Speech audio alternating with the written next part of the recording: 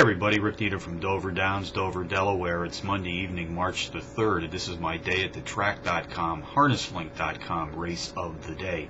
Going to focus on race 8 this evening, folks, 7:50 p.m. Eastern Post for the Delaware Special Invitational Handicap, $37,500 on the line.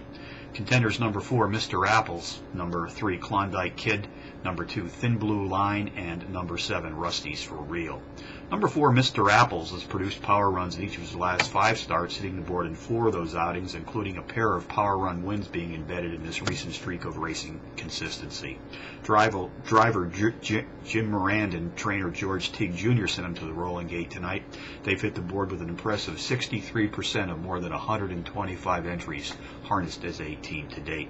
Number 3, Klondike Kid, has also turned in power runs in 5 straight, hitting the board in 4 of those adventures. Race 8 summary: number 4, Mr. Apples, tops my contenders list, which also includes number 3, Klondike Kid, number 2, Thin Blue Line, and number 7, Rusty's for Real.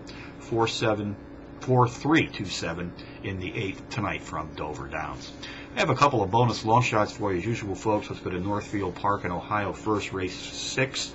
Number 5, Armbro Vicinity, 9-2 in the morning line, qualifies as a Trackmaster Plus Power Pony. It's nice speed for this pace tonight.